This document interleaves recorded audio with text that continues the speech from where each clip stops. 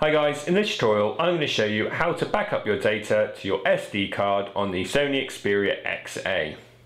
Now, due to the amount of storage you have on your device, you'll want to make sure you're keeping your device backed up, just in case you need to remove certain files beforehand. You can always have that copy. Now, a lot of people will now use cloud accounts such as Google Drive and Dropbox for this, but others will want to use an SD card which can be inserted into your device.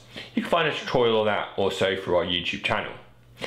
To go through and back up to your SD card, open up App Drawer, Settings, scroll down and look for Backup and Reset. From there, select Automatic Backup. We then want to toggle this to on, and from there, where to store files. And we want our SD card. It says that it must be accessible during backup. So you need to make sure that when you back up, it is available, inserted correctly. You can then choose how often you want your backup. So this basically does the work for you, and it'll do it automatically. Weekly is probably a little bit too much. I'd recommend setting it to a monthly backup, and definitely don't do daily because your backups can take a while. From there we can scroll down and we can choose all the stuff that we want backed up. So things like your applications, your device settings, which is pretty important and I'd highly recommend that, and things like your text messages, contacts and call log. There's a lot here you can back up automatically.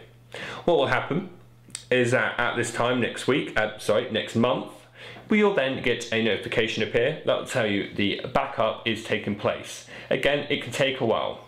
Again, you can go back to this menu at any point and you can change its frequency, and you can also change where, if the SD card's not working for you, you can also have it connected to a hard drive or an online account. But that's how you back up to your SD card on the Sony Xperia XA. Thanks for watching.